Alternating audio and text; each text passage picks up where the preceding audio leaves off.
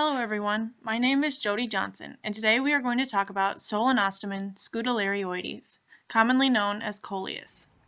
Coleus is an annual plant grown for its colorful, showy foliage.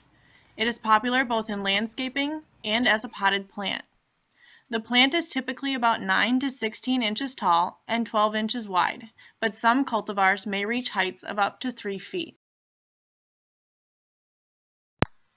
Coleus boasts opposite, ovate leaves that are 3 to 8 inches long and have toothed or lobed edges. Due to constant hybridization, leaf coloring can be an almost infinite combination of colors, excluding true blue.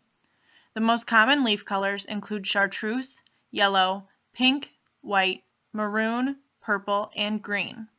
As a member of the Lamiaceae or mint family, Coleus features a thick, square stem.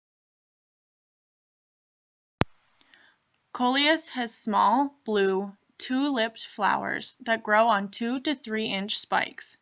The flowers have a broad upper lip and a boat-shaped lower lip. They bloom in mid to late summer, but they are typically pinched because they detract from the foliage. Coleus grows best in shaded or partially shaded areas with well-drained soils, but some recently developed varieties can tolerate full sun. Plants should be pinched to promote bushy growth. Coleus are only winter hardy in zones 10 and 11, but plants can be overwintered indoors as a houseplant.